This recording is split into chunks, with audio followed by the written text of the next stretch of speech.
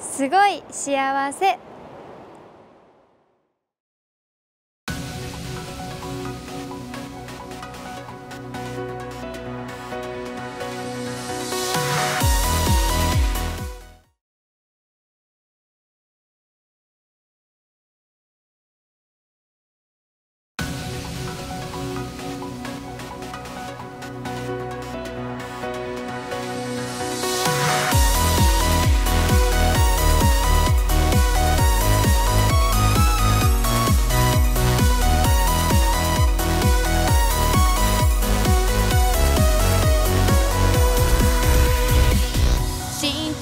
が伸びたその割に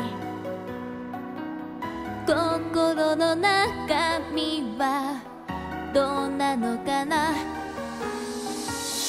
笑顔の裏に隠された女子たちの全部見えるわけないわ、見せるわけもないし、一人一人にいいところも悪いところもあるのでしょう。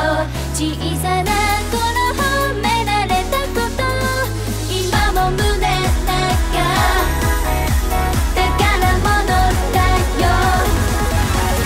誰もが自由でいいはずなのに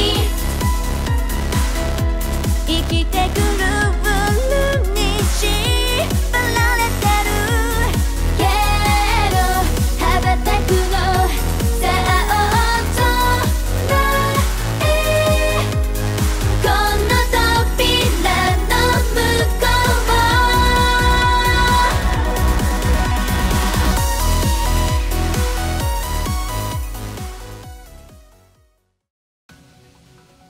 カントリーガールズのプレイングマネージャー嗣永桃子です。カントリーガールズ新メンバーの柳川七海です。同じくカントリーガールズ新メンバーの船木結です。今回のハロステはこの3人でお送りします。よろしくお願いします。さあ、ということで改めて詳しく自己紹介していきたいと思います。まずは私、プレイングマネージャーなんですけれども、ももちはですね、最近12月に入ってもう街中はクリスマス一色じゃない、はい、だから毎日毎日サンタさんにみんな世界中のみんなが幸せになれたらいいなーってお願いすることにハマってるんだ。すごく美しい趣味です。美しい何？美しい趣味？美しい趣味です。ありがとうありがとう。娘ちゃんをもっと褒めてよ。私もサンタさん信じてるんで。もちろんね。同じです。同志か。同志か。なんかごめんね、こんな先輩で。いきなりこんな感じで始まってしまいましたけれども、じゃあ2人もね、改めて自己紹介詳しく。じゃあななみちゃんどうぞ。はい。カントリーガールズ新メンバーの神奈川県出身、中学2年生、13歳、柳川七海です。私が最近ハマっていることはお化粧品を集めることなんですけど、私は、ハロプロ研修生に加入するまでは一度もお化粧をさせていただいたことがなかったんですけど、一度もなかったんですけど、ハロプロ研修生に加入してからはお化粧をする機会が増えたので、それで特に可愛い入れ物のお化粧品にハマっているんですけど、それを集めています。なるほどね。どう？お肌の調子は最近。はい、でも大丈夫です。毎日欠かさずお肌のスキンケアはしています。じゃあ娘ちゃんは？はい、同じくカントリーガールズ新メンバーの大須賀部出身、中学1年生、13歳の船木結です。はい、私も柳川七海ちゃんとかぶっているんですけど、私もメイクがすごく大好きで、最近はメイク動画を見ることにハマっています。メイク動画って簡単に言うと目が大きく見える方法とかそういうの？はい、動画を調べて、こうしたらここが綺麗に見えるよとかそういうのを研究しています。美意識高いね。意識イエーイ。ちょっとカントリーガールズ新メンバーふざけた子しかいないんだけど大丈夫かな？大丈夫です。大丈夫、ありがとう。頼もしいわ、その言葉が。じゃあやっぱ2人は全然緊張してないように見えるけど、ハロステ MC 初どうですか今？すごくでも緊張していて、毎週ハロステはうちで見ていたので、お家でね、はい、緊張はしているんですけど、全力で楽しんでやっていきたいなと思っています。ナイスコメント。私もすごい緊張しているんですけど、こうセットを見た時に、背景がいつもの本物やーって思ったので、見てるやつとね、いつもの本物なんだなと思ったので、ちょっと気合を入れて頑張っていきたいと思います。多分たくさんの方が見てくださっているのでね、どんどんアピールしていきたいなというふうに思います。そんな私たちカントリーガールズなんですけれども、12月9日、ずっと10月からですねやってきたツアーファイナルを迎えまして、秋冬ツアー終わってしまって、なんかすごく寂しい気持ちでいっぱいなんですけれども、2人もね見に来てくれてね、はいね、なんか本当にちょっとなんだろうな、もう終わっちゃったんだっていう感じはするんですけれども、また次のステップに進めるようなそんなツアーになったのではないかなというふうに思っています。どう、この真面目なコメント。素敵。ということで今回はこんな3人でお送りします。よろしくお願いします。よろしくお願いします。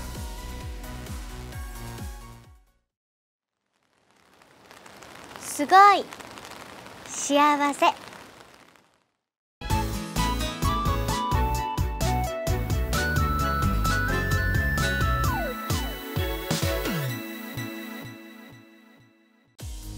冒頭ではモーニング娘。15が12月29日にリリースになります60枚目のシングルからエンドレススカイのミュージックビデオハロステエディットをご覧いただきました。さあどうだった？歌詞がすごく勇気づけられる歌詞になっていて、すごく素敵な曲だなと思いました。なるほどね、むすべちゃんは。はい、すごい曲調が爽やかで、ミュージックビデオもすごい爽やかだなと思ったので、朝起きた時に聴きたいなって思いました。いいね、ちょうどねなんかみんなでね丸くなってね眠ってるシーンとかねあったからね、ああいうところ多分見てる方はキュンキュンしたのではないかなというふうに思います。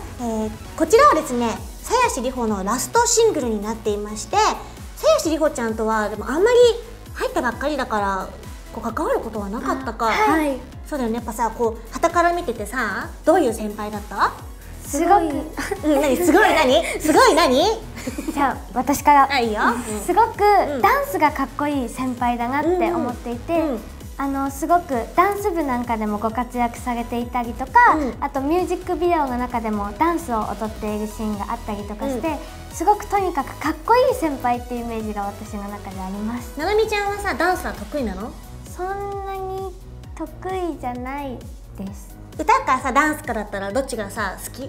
まあ両方好きだと思うけどどっちかというと。どっちも好きなんですけど、私は歌うことが趣味なのでもうかっこいいね歌手だねいいよ歌うことが趣味歌うことが好きです。なるほどね、そっち派なんだ。はい。むすぶちゃんは？はい、私は、モーニング娘。15さんのツアーにこうオープニングアクトとして参加させていただいたことがあったんですけど、その時にこうおはようございますとかお願いしますって言った時に、すごい笑顔でニコってしてくださって、それがすごい思い出です。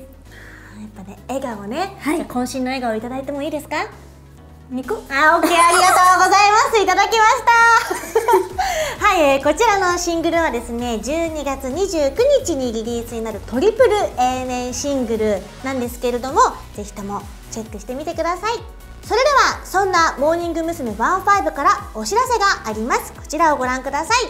どうぞ。皆さんこんにちは、モーニング娘。15です。今日は私たちからお知らせがあります。 Today we have a big news。 私たちは来年2月にアメリカテキサス州のヒューストンで開催されるイベントアニメ祭りのメインゲストとして出演することが決定しました。 We are going to perform in the anime matsuri that will be held in Houston, Texas, US! アニメ祭りは来年で10周年ということで、その記念すべき年にメインゲストとして招待されることは大変名誉あることだと思っています。Anime Matsuri will pass its 10th anniversary next year, so we are honored to perform in the event. アニメ祭りではコンサートを開催する予定です。 In the Anime Matsuri, we are going to have a concert! モーニング娘。16としてアメリカでコンサートできることに感激しています。We are very excited to perform in America. 昨年もニューヨークで公演を行ったのですが、その時にいい思い出がたくさんできたので、そのアメリカでまたコンサートできることが楽しみです。 Last year, we went to New York as Morning Musume 14 and made special memories a lot, so we're looking forward to go there again. 日程は来年2月26日から28日、会場はジョージ・R・ブラウンコンベンションセンターです。 The dates are February 26th through 28th, 2016, and it will be held in George R. Brown Convention Center. 詳しくはハロープロジェクトオフィシャルサイトをご覧ください。 For more information, look at the Hello Project official site. 英語詞のワンドオンリーを披露するのが楽しみです。思いっきり盛り上げていきたいと思いますので、ぜひ見に来てください。 We are looking forward to perform one and only that has all English lyrics. And please come and see us and let's make fun times. よろしくお願いします。よろしくお願いします。以上、モーニング娘。15でした。 Thank you. This was Morning Musume 15. バイバイ。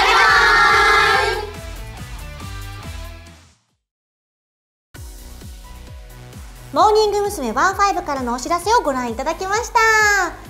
いやー、野中美希ちゃんの英語見た？すっごいかっこよかったです。ねえ、ちょっとね、どこなのと思うの。まずヒューストンというところ、これ桃地先生がね詳しく教えちゃうね。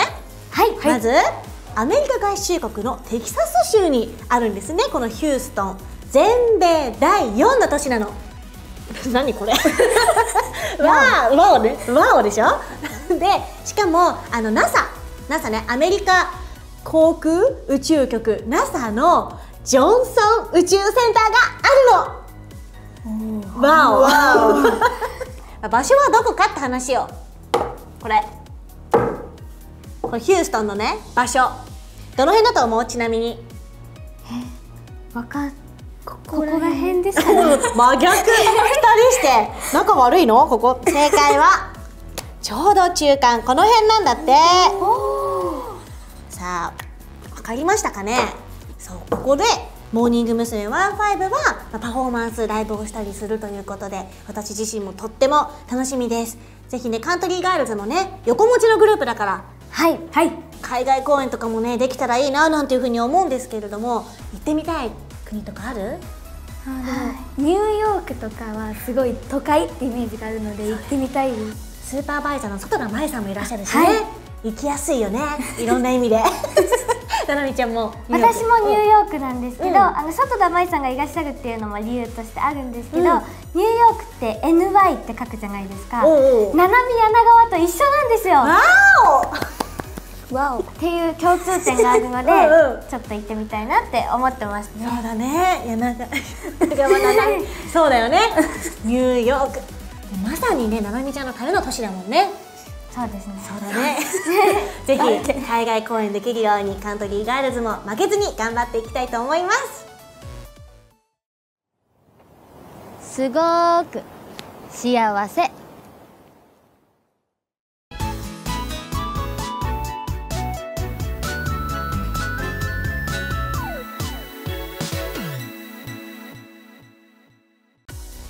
カントリーガールズです。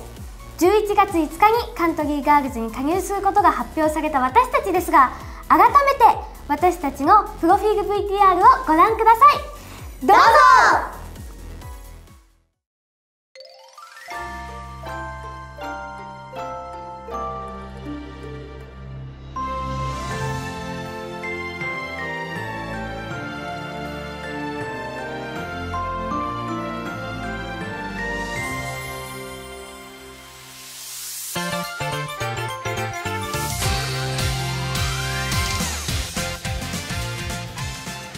カントリーガールズの柳川ななみです。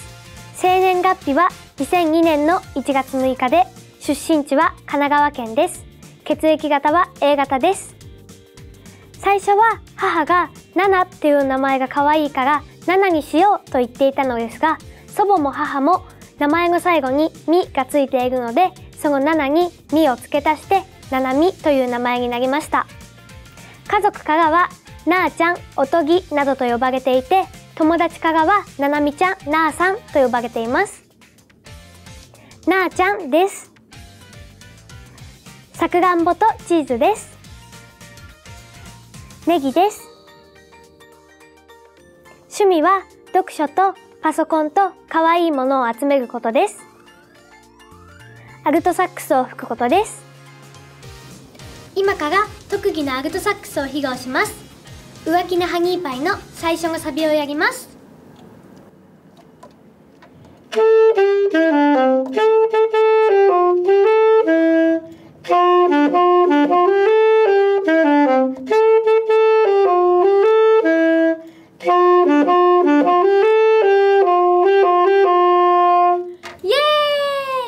こんな感じです。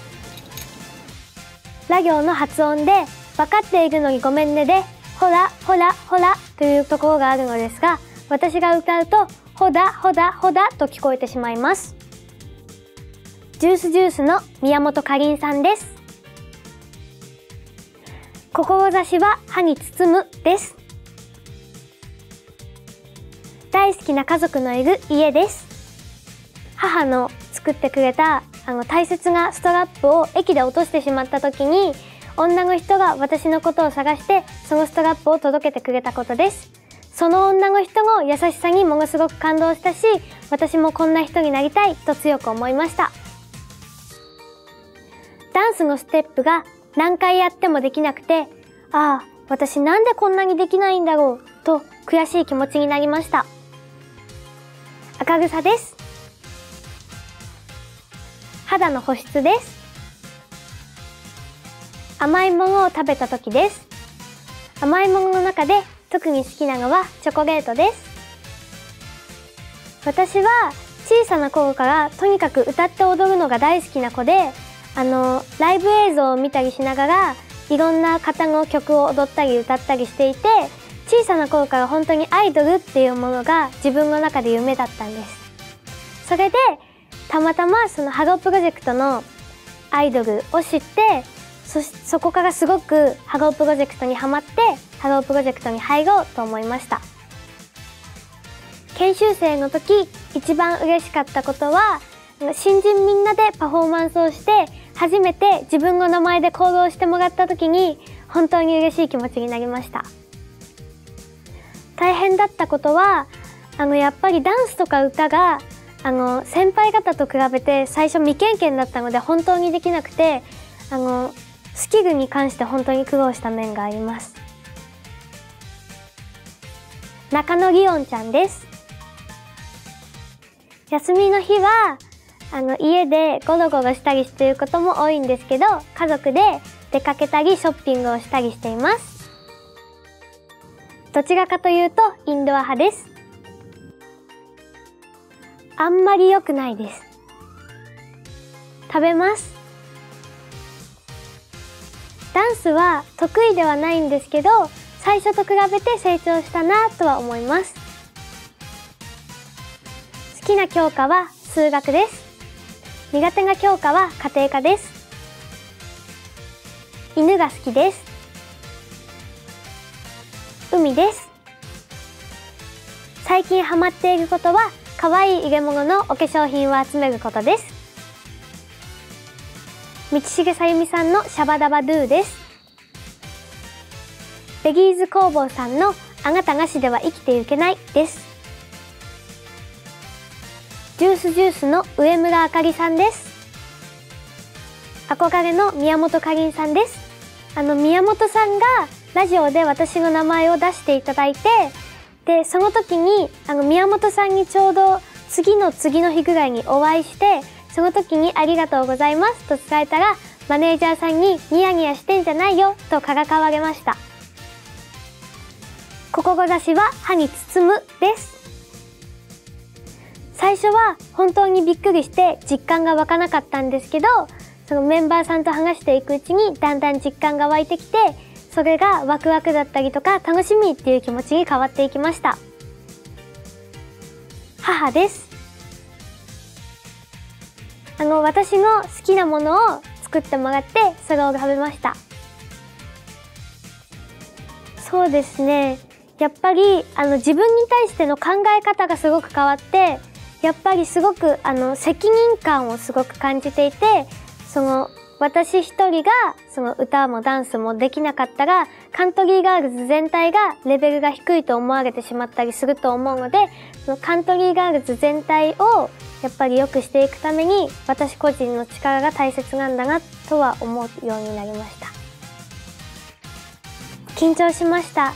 なんですけど、そのファンの皆さんがすごく声援を送ってくださって、それですごく緊張がほぐれて、笑顔でできたかなと思います。とにかく衣装も曲もすごく可愛らしいグループだなと思いました。私にとっては本当に今までテレビで見ていた存在という感じで、本当にももち先輩と喋ったりしていることが夢みたいで、私の中でのアイドルっていうものがももち先輩だったので、やっぱりももち先輩のようにトーク力や MC 力をもっと磨いて、私もアイドルといえば柳川ななみって思ってもらえる存在になりたいなって思うようになりました。楽しみにしていることは、もちろん可愛い衣装を着てパフォーマンスをさせていただくこともそうなんですけど、一番楽しみにしているのは応援してくださっている皆さんと握手会でお会いできることです。不安なことはやっぱりその先輩方だったりとかにそのダンスとか歌とか追いついていけるかということが一番不安です。チャレンジしてみたいことはカントリーガールズとしてホールツアーをすることです。グループの中でトークのできる存在になりたいというのと、あとはそのグループに柳川ななみが入ってよかったと皆さんに思っていただけるような存在になりたいなと思います。私の夢は研修生の頃からずっと言っているんですけど、ハロープロジェクトのエースという存在になることです。さっきも言わせていただいたんですけど、ホールツアーをすることがすごく私にとって一つの目標なのでやってみたいなと思います。カントリーガールズに加入することになりました柳川ななみです。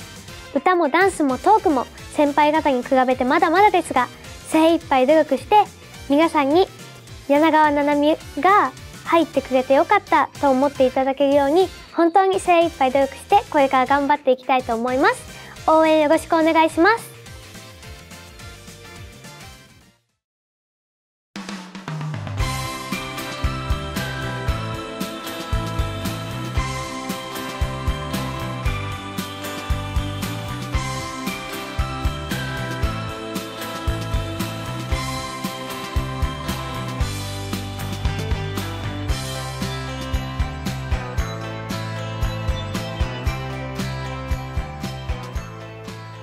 カントリーガールズの船木結です。2002年5月10日生まれ、大塚府出身です。血液型は O 型です。名前の由来はお父さんとお母さんが結ばれてできた子だから結ぶです。周りからは船木や船吉と呼ばれています。船木です。好きな食べ物はなめたけご飯です。嫌いな食べ物は納豆です。趣味は特殊メイクをすることです。特技はパソコンのタイピングです。これから特技のタイピングを披露します。自分のプロフィールを打ちます。では始めます。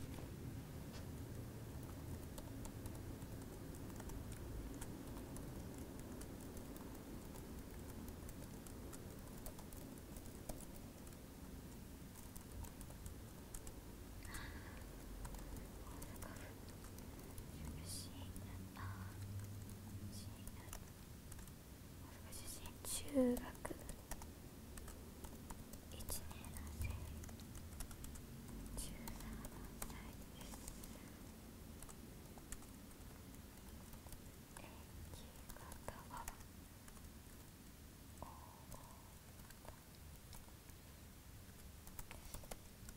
O型じゃない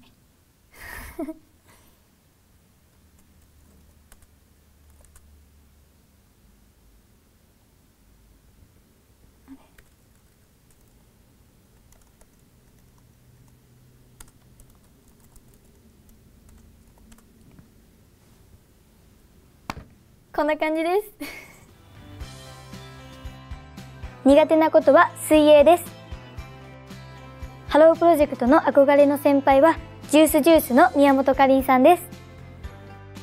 大切にしている言葉は初心忘るべからずです。自分にとって大切な場所は家です。最近一番感動したことはカントリーガールズに選ばれたことです。最近悔しいと思ったことは自分が思っている以上に低音が出せなかったことです。これだけは負けないということはスキップの速さです。毎日欠かさないことはお風呂上がりのスキンケアです。テンションが上がる瞬間はメイク道具などを見ている時間です。もともとアイドルになりたいっていうよりハロープロジェクトに入りたいっていうことだったので、それがきっかけです。研修生の時に一番嬉しかったことはお誕生日祝いをしてもらったことです。大変だったことは入ったばかりで礼儀も何もわからなかったので、それがすごく大変でした。仲のいい研修生のメンバーは市岡玲奈ちゃんと横川ゆめいちゃんと段原ルルちゃんです。休みの日は家でゆっくり過ごしています。インドア派です。寝起きは悪いです。朝ごはんは基本食べない派なんですけど、今日は食べてきました。ダンスは好きなんですけど、振り覚えが遅くて苦手です。好きな教科は国語です。苦手な教科は数学です。犬派です。山です。最近ハマっていることはメイク道具を見たりとか、美容のアプリを入れて見ることです。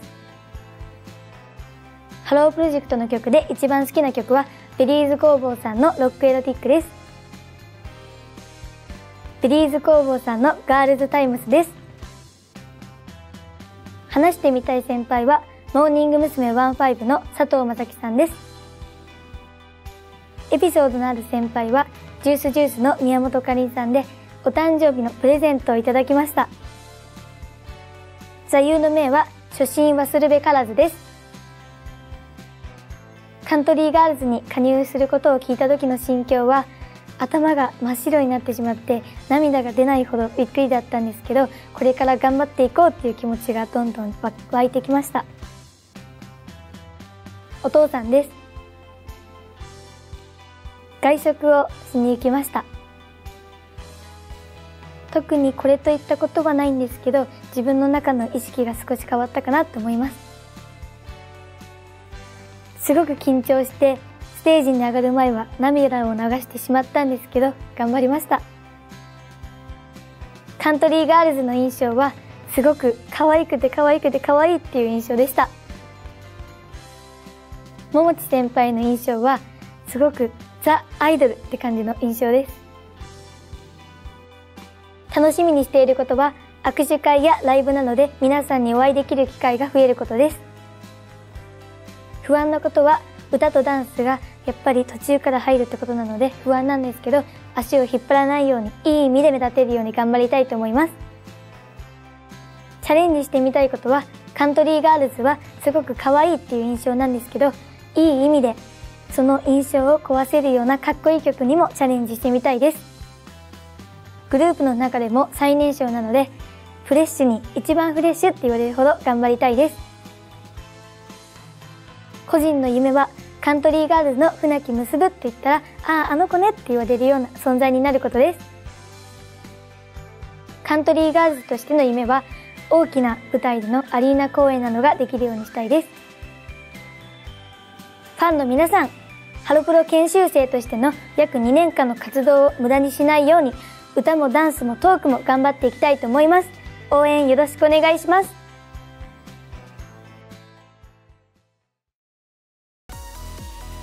カントリーガールズ柳川七海船木結のプロフィール VTR をご覧いただきました。いやー、ボリューミーでしたね随分と。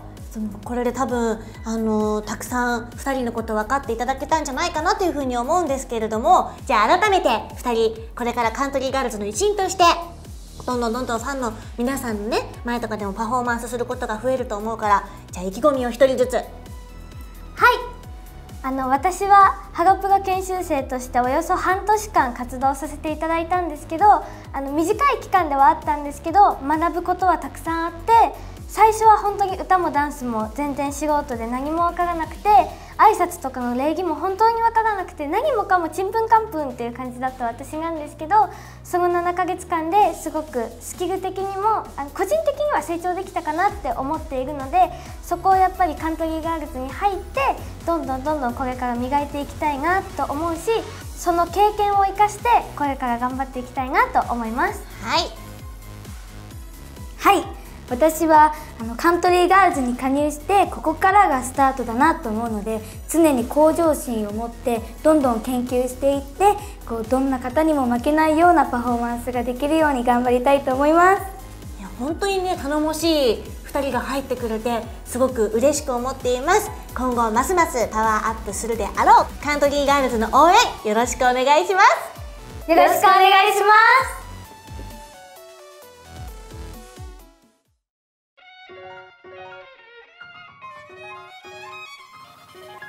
さあ、四字熟語のお時間です。今回から先生を担当しますモーニング娘。15の小田さくらです。よろしくお願いします。そして今回から生徒もこの方、こぶしファクトリーの小川玲奈さんです。はい、こぶしファクトリーの小川玲奈です。よろしくお願いします。よろしくお願いします。よろしくお願いします。ということで、このお二人で今回はやらせていただきたいと思うんですが、四字熟語はお得意ですか？そうですね、私は不得意な方なんですよ。今日たまたま乗ってた電車が一緒だったじゃないですか。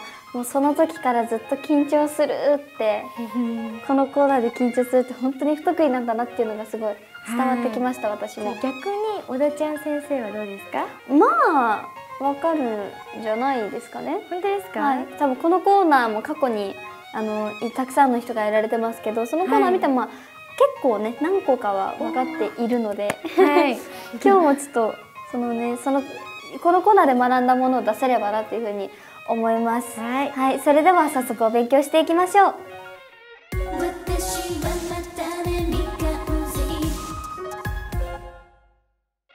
さあ、最初の四字熟語はこちらです。不足不利。小川さん、意味わかりますか？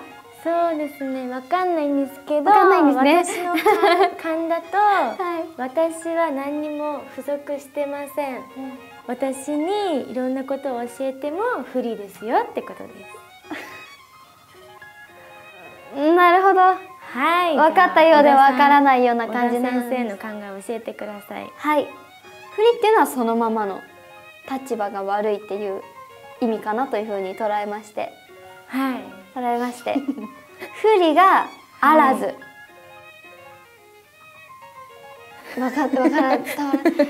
私の考えは、不っていう漢字は割とマイナスなイメージはありますが、実はプラスな四字熟語なんじゃないかなという考え。360度。180度ですね。180度改定して、あえてそういう考えなんじゃないかなというふうに思いました。それでは正解を見ていきましょう。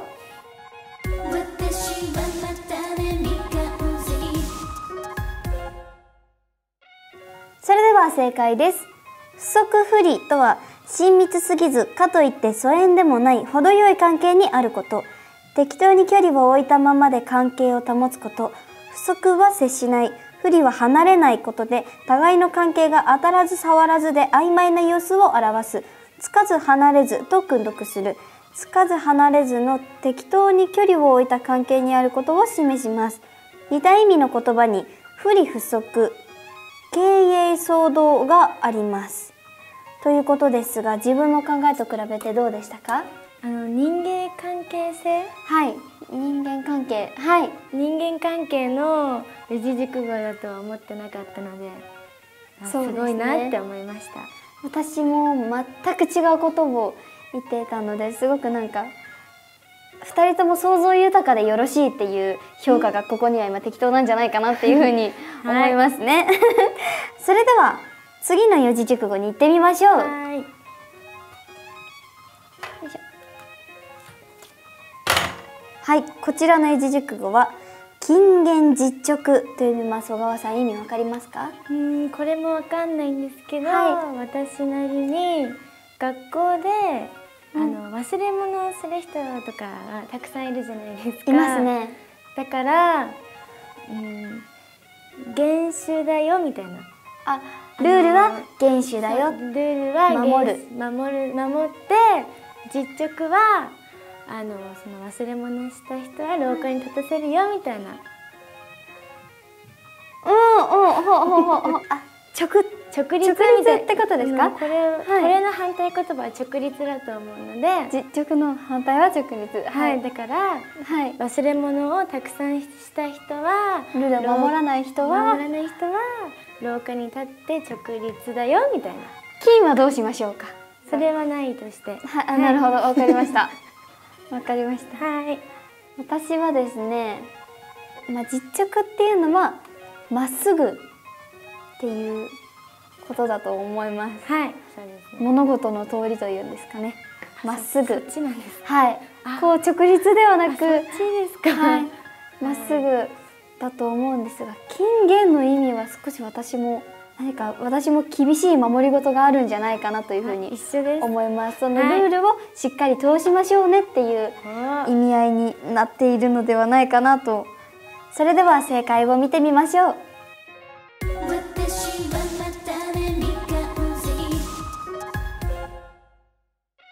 それでは正解です。近言実直とは、極めて誠実で慎み深く真面目で正直な様。近言は慎み深く厳かであること、実直は真面目で正直な様。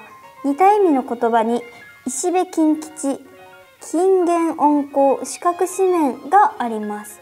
ということで、自分の答えと比べてどうでしたか？なんか四字熟語ってこの2つと2つみたいな。そうですね。この2つとつながってできてるんだなと思って、なんか感動しました。本当ですか？よかったと思う。よかったです。小川さん、ちなみに拳ファクトリーの中で近言実直な方はいらっしゃいますか？近言実直、私ですかね。なるほど。はい、ルールもきちんと守りますし、一番真面目かなって思います。わかりました。では私も近言実直に生きていけるように頑張りたいなというふうに思います。それでは次回もお楽しみに。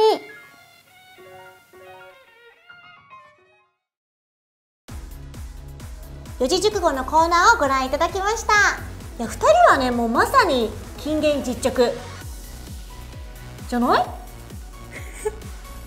なんか反応してよどうしたの？急にこの四字熟語中に距離がどんどん何これが程よい距離って言いたいの？この不足不利なわけ？これがねえ、だんだんこの先輩大丈夫かなと思い始めて距離保ち出した？どうした？大丈夫？大丈夫です。大丈夫？大丈夫です。平気？これから一緒に活動していくからね。はい。よろしくね。お願いします。お願いします。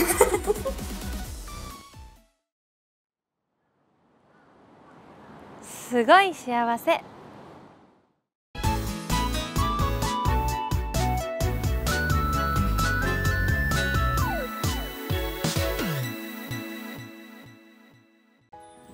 現在ジュースライブミッション W2 をコード2 Next to You の全国ツアー真っ最中のジュースですが、12月6日柏パルーザで行われた公演からメロン記念日の楽曲「香水」をご覧いただきます。どうぞ。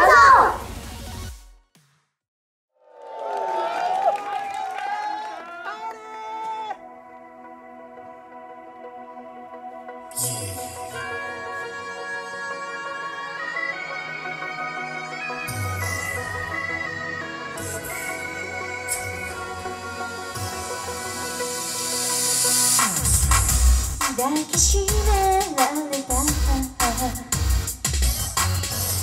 その次の朝肩思いだと分かってるのにでも果てしまうと全てのいつの日か幸せあなたが私を頼りにしたりそんな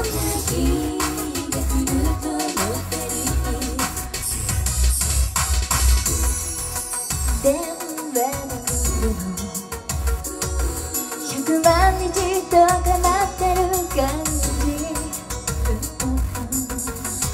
振られるのが怖いから何も聞けなかった。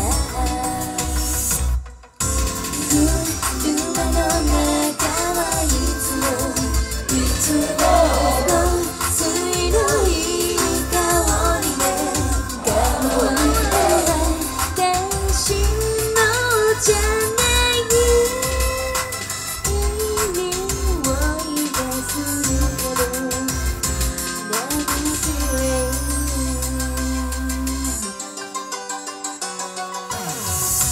抱きしめられた最初の朝はなぜか嬉しかったわ。何も知らずに幸せ感じてた。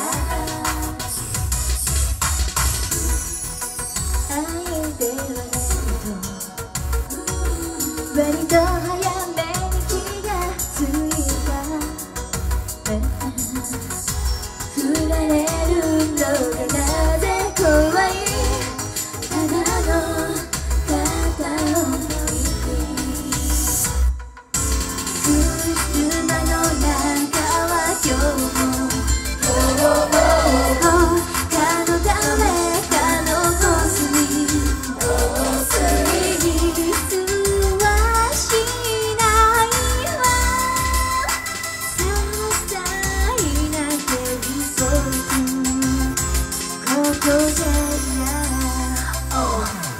車の中のナイトで悔しくて泣いたんじゃないのさ。つまりルールなしなんてだらしない女カモラヒューリゴーグルみたいじゃ Oh my god 私を見つけて In your house baby yeah yeah 車の中はいつも水のいい香りで香る天使のじゃないいい匂いがする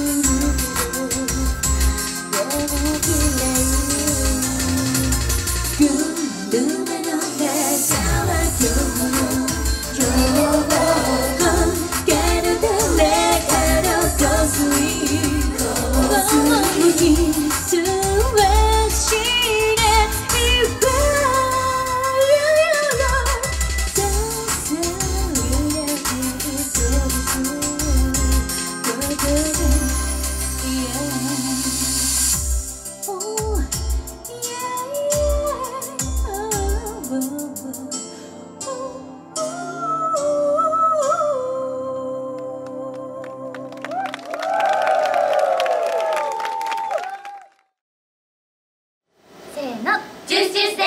12月6日柏パルトネの公演無事終了しました。どうでしたか？そうですね、今日は1公演目と2公演目、宮本かりんちゃんと高木咲ちゃんの凱旋ということで、もう本当に楽しんでいただけたんじゃないかなと思ってますね。いや今日外がすごく寒くて、楽屋でも私たちちょっと寒いねなんて言ってたんですけど、ライブではもうね暑くてね汗ダラダラで、もう今も髪の毛ぐちゃぐちゃな感じなんですけどはいすごい楽しかったです。はい、今かりんが言った通りに私寒くてもうなんかカイロ張って出たんですけどすごいね。そしたらもうすっごい汗かいちゃってもうダラダラダラってなったので、やっぱりこうライブの力は冬でもこう素晴らしいなと思いました。はい、2015年のコード2 NEXT TO YOU も残すところあと沖縄公演とそして大阪公演のみとなりました。はい、イエイ。2016年も引き続き全国各地へ行きたいなと思いますので、皆さんお楽しみに。以上ジュースジュースでした。バイバイ。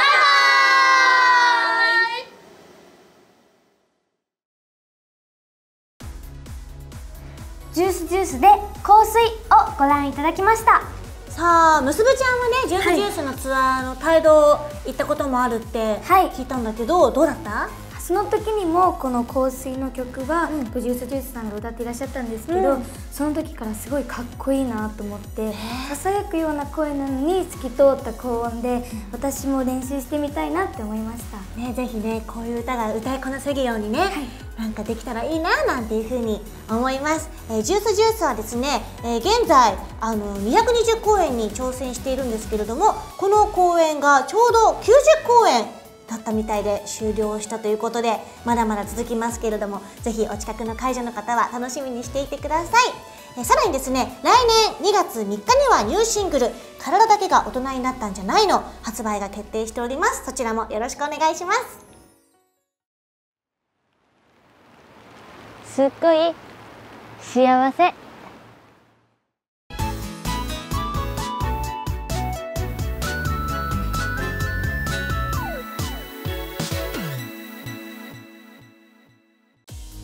質問コーナーです。今回は私たち2人からプレイングマネージャーのももち先輩に質問をして答えてもらいたいと思います。ではまず私からももち先輩に質問します。はい、ももち先輩はですね、私の中ですごい美白っていうイメージなんですけど、普段はどんなスキンケアなどをしていますか？いや、私ほんと何にもしてないんだ。そのままたまに化粧水とか乳液とかも忘れちゃうぐらいちょっと大雑把なところあるのに、この肌質保ってるんだよね。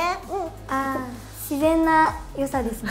そう、あとはそうだね、こうやって私たち10歳も年が離れているでしょ。だから今こうやって横に並んでるだけでも相当これすごいことだと思うの。だからちょっと光を強くしてもらったりとか、そういうことをしてどうにかカバーしてるんだ。じゃあ私も光を強くしてもらって。やめてダメ、埋まらなくなるから、いろいろ。じゃあ私もちょっと光を強くして。いや、大丈夫。これ以上テカったらどうするの？ダメ。いいです。このままね、ちょっといろんな工夫をしながらこの肌を保っています。じゃあななみちゃんは？では私からももち先輩に質問です。私はこうしてハゴステの MC をやらせていただいたりするときにアドリブで話すのがとても苦手なんですけど、ももち先輩はアドリブでの切り返しなどがすごくお上手だなって思っているんですけど、コツっていうか心がけていることって何かありますか？そうだね、そう特にない生まれ持ったもの、センス。ちょっとやめてよ、恥ずかしいじゃん、やめなよそういうの。私はでもちょっとずるいから、あんまり台本を覚えないでピンポイントの単語だけ、大事な単語だけを覚えて、あとは自分の好きなように話すっていう風にやってるんだよね。まだ簡単に言うとセンスってことになるのかな。じゃあ今ももち先輩から教わったことを生かしてこれからも頑張っていきたいなと思います。ありがとう。こんなの大丈夫かな？2人ともちゃんと勉強になった？なりました。じゃあこれからももち先輩のように美しくなれるように頑張ってね。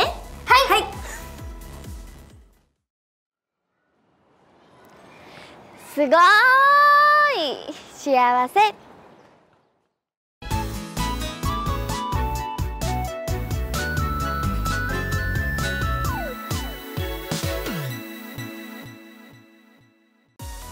エンディングです。今回のハロステいかがでしたか？さあ2人はね、初めての初 MC だったけどどうだった？私は最初はすごく緊張していたんですけど、すごく楽しくももち先輩と結ぶとできてすごく嬉しかったです。今後も MC をやらせていただくことがあるかなと思うのですが、その時は今日学んだことを生かして頑張っていきたいです。今回は勉強になったこともたくさんですけど、初めての経験がすごい今日はあったなと思うので、家に帰って復習などをねもっとして今後にも生かしていきたいと思います。真面目だね2人とも。こうやってね、何回ももちろん話したことはあるんだけれども、長時間話すっていうのは初めてに近かったんで、ももちの方が若干ちょっと浮かれてカミカミになったところもあったんですけれども、新生カントリーガールズの魅力をちょっとでも分かっていただけたら嬉しいなというふうに思います。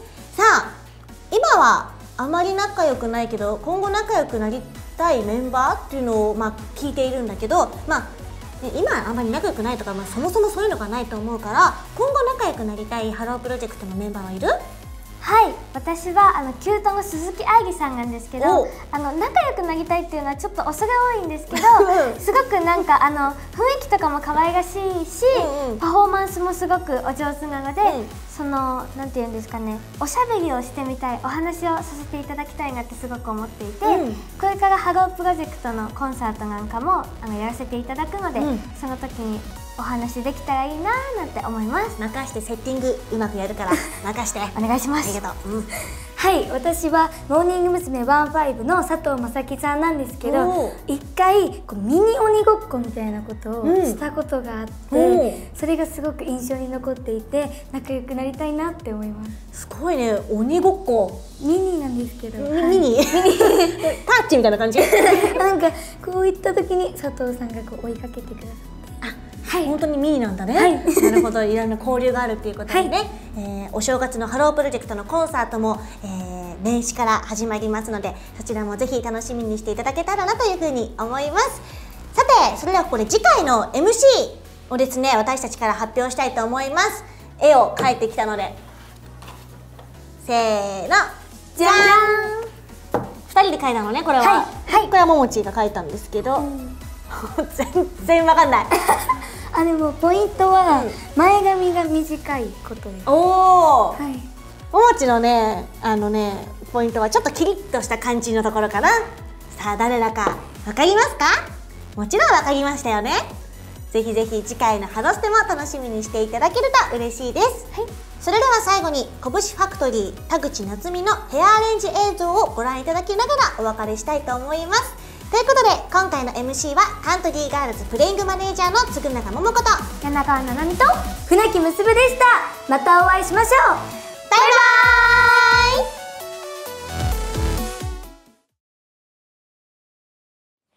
こぶしファクトリーの田口夏美です。今回はクールめな髪型をやっていきたいと思います。それでは始めます。まず最初にコテを使って髪の毛をストレートにします。最初はそんなに丁寧にやらなくてもいいんですけど、でその次に櫛を使って前髪を上げます。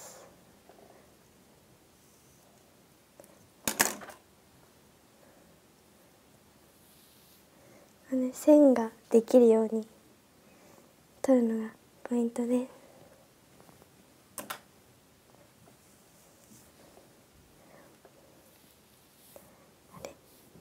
す。はい、そしたら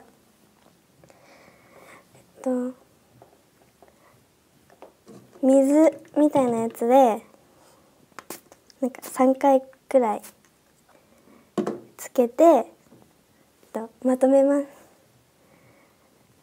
でこの時に髪の毛は前の方じゃなくて後ろの方でゴムで留めます。ちゃんとゆるくならないようにゴムで巻いて、これを使います。この先っぽの方を、髪の毛の真ん中に刺して奥まで。で髪の毛の先っぽをこの輪の中に入れて、こういう感じで引っ張ります。で引っ張ります。そしたら今度は髪の毛を分けていきます。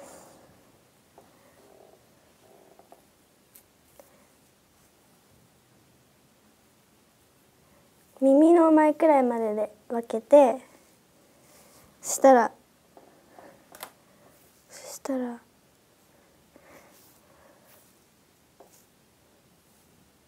ゴムは筒の太めのゴムで一回結んで前に来ないようにして留めます。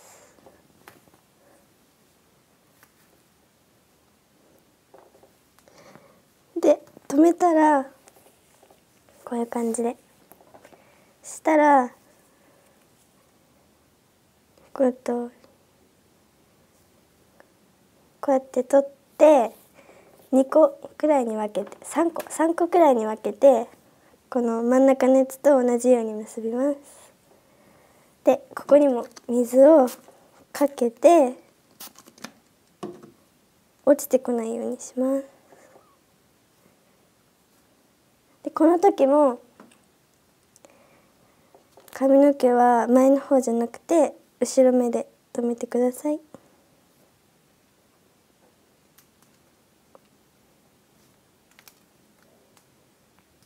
そして結び終わったらまたさっきのと同じやつを使って、これを使って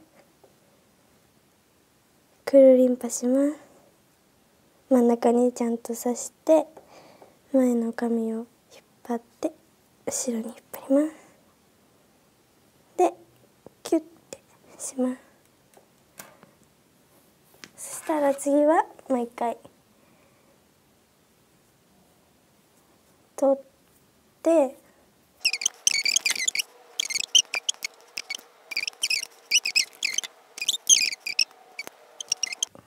ここの結んだところをこうやってほどくとこっち側は完成です。はい、で次は左側をやります。この右と同じように量こうやって髪の毛を分けて量を決めます。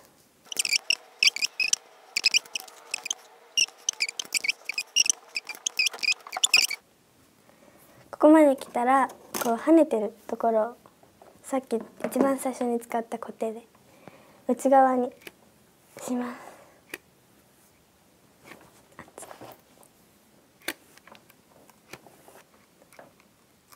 す。なんかそんな強く熱くしなくても大丈夫なのでやけどしない程度に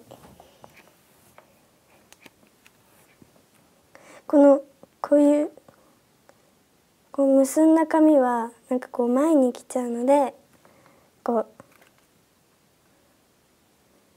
後ろにやります。こことか前に来ないように後ろに引っ張ります。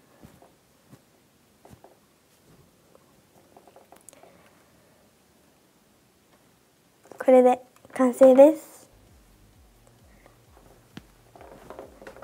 はい、この髪型はなんかこの器具を使ってなんか結んだところのちょうど真ん中のところにこう刺して、でこの毛先をこの丸いところに入れて後ろに引っ張ると綺麗にこういう風にくるりんぱができるので簡単かなって思います。